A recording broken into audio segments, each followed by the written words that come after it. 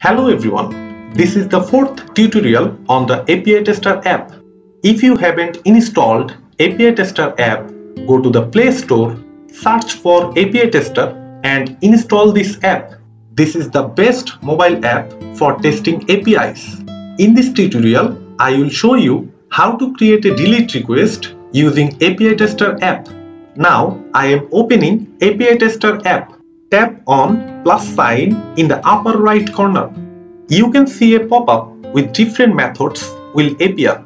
Now choose a delete method and delete request will be created. So let's build the request. I have a test case for this delete request. We can follow this. I am copying the name of the request. Let's get back to the app. We give a name of the request. For that, tap on three dots and then click on rename. Now pasting the name here and tap on OK. We need base URI and base path for this request. Let's copy from the test case. At first, copy the base URI and paste it in the URL section. Again, copy the base path and paste it after the base URI. For this delete request, there is no request body. Now press the blue play button in the upper right corner to see what happens. All done.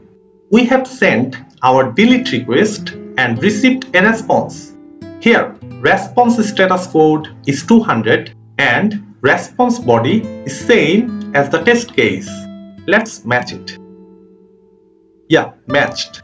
So that's how we can send delete request to API server.